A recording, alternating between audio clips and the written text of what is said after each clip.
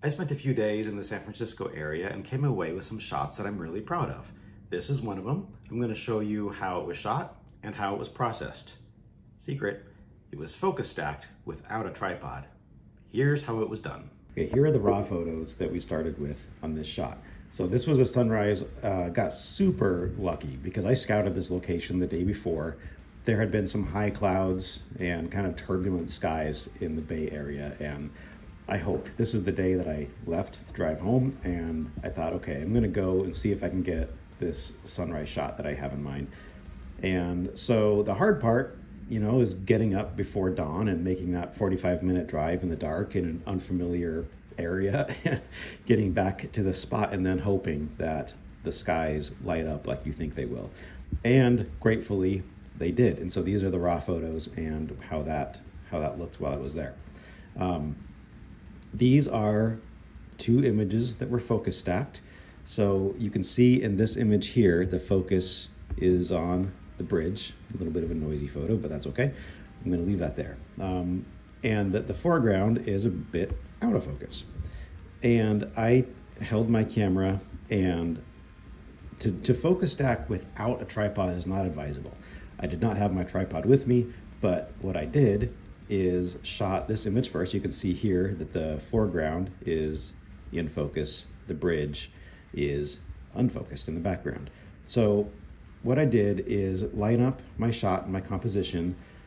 I grabbed focus on the foreground and then set my focus point to the bridge without focusing on the bridge, and then snapped the picture with the foreground in focus, hit my focus button, focused on the bridge, and then clicked another image.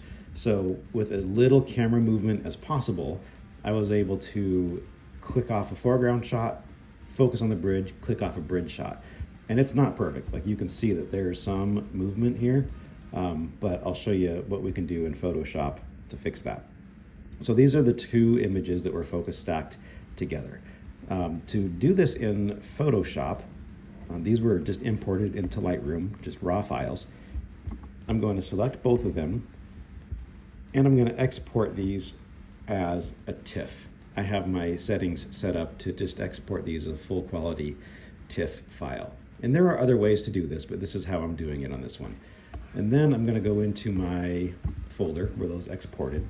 I'm going to grab both images, highlight them, and then I'm going to open these in Photoshop.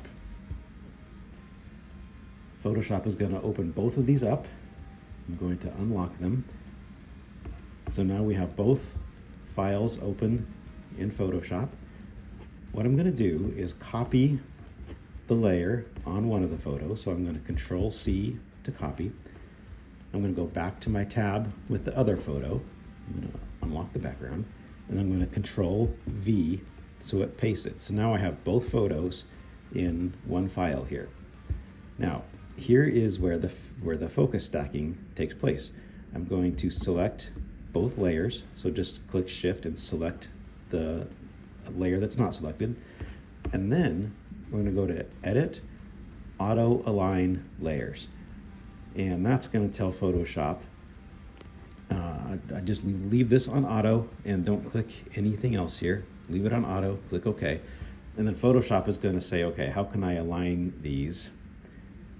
And it did it that quickly. And you can see the little white on the edges. We'll crop that out, of course, but that's where the misalignment was. When you use a tripod, you typically don't have that. But for handheld, I would say that's pretty darn good. It's pretty darn good. And it was fast. Like, after you take the one photo, do not move the camera.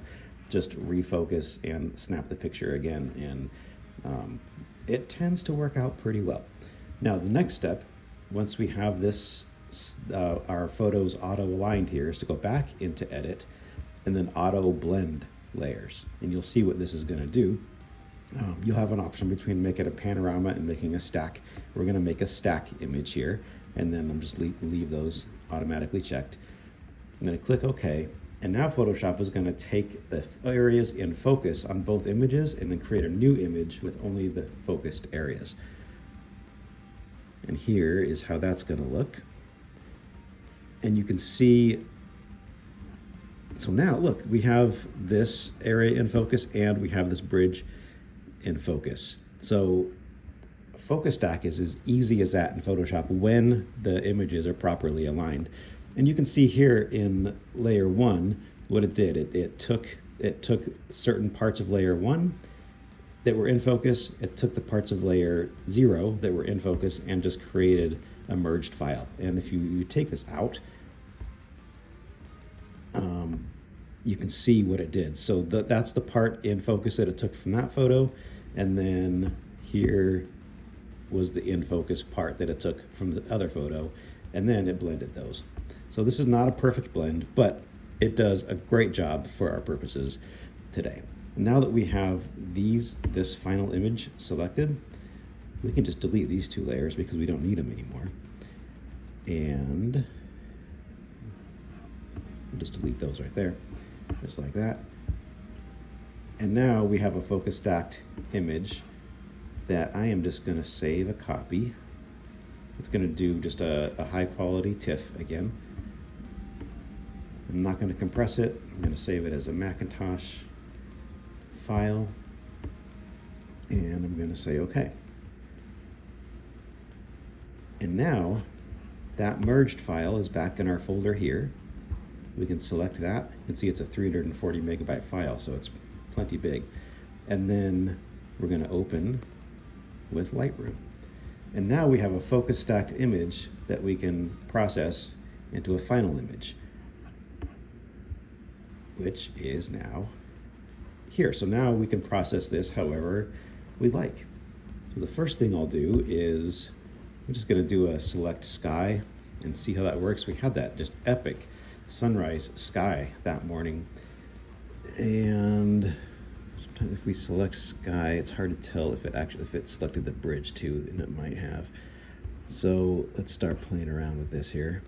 Yeah, it looks like it selected the bridge too. So I'm going to do a subtract and an object, and then I'm going to select the bridge, and it should just pull that out. And so now we can play with that sky and really make it pop. So I'm going to pull down the highlights. I'm going to turn that overlay off so I can see what I'm doing. Contrast up, exposure down just a little bit. I can pull up the whites in my skies. Start to get those colors really popping. Temperature, we might increase the temperature a little bit, like so. And sometimes dehaze is a good tool for the sky. If we add some dehaze, it can add some drama into there. So then we're making a really dramatic sky that is absolutely real and how it was. Pretty great. Okay, so once we have the sky done, then we can go down and we can do a duplicate and invert. And so then that's going to select everything that is not the sky. And here, I don't think we have to do too much. I might increase the exposure just a little bit and then bring down the blacks just a little bit. There's a lot here that isn't really necessary to the photograph. And I think this would look even better as a vertical. So if I go into the crop, take our aspect ratio, turn it to 3:2, and then rotate it. Yeah, that's what I want to do.